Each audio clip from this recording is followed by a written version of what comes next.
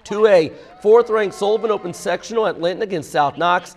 Lexi Grindstaff starts a big offensive night for Sullivan with a single to left that puts the Lady Arrows up 1-0.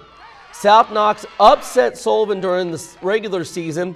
Kate Ridgway didn't pitch in that one. The Sullivan star did pitch tonight, and the UE commit had 14 strikeouts.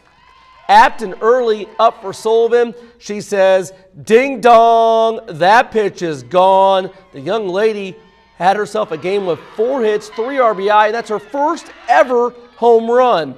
Senior Avery Wiltermuth gets the job done at the plate with the RBI ground out to third. Sullivan wins big 18-2. Lady Arrows make up for their regular season loss to South Knox.